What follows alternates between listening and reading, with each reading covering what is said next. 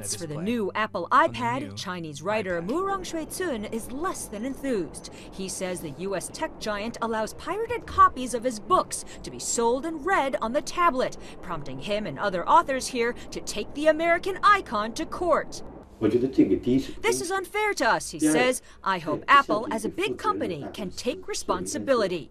This is the second dispute against Apple in China over copyrights. The company faces an ongoing legal battle with a Chinese electronics firm over the iPad trademark.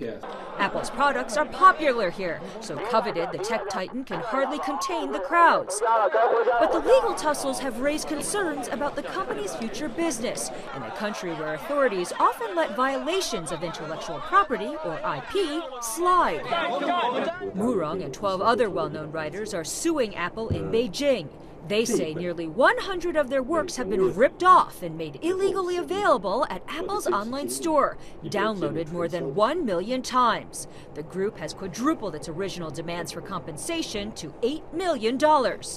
In a statement, Apple says, as an IP holder ourselves, we understand the importance of protecting intellectual property, and when we receive complaints, we respond promptly and appropriately. It says anyone who sells materials at their store is required to secure the necessary rights.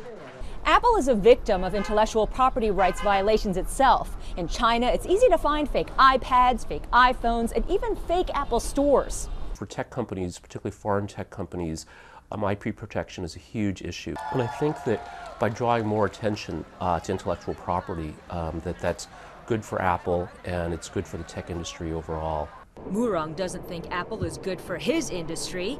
If our copyrights are not well protected, it will definitely hurt literature and cultural creativity, he says.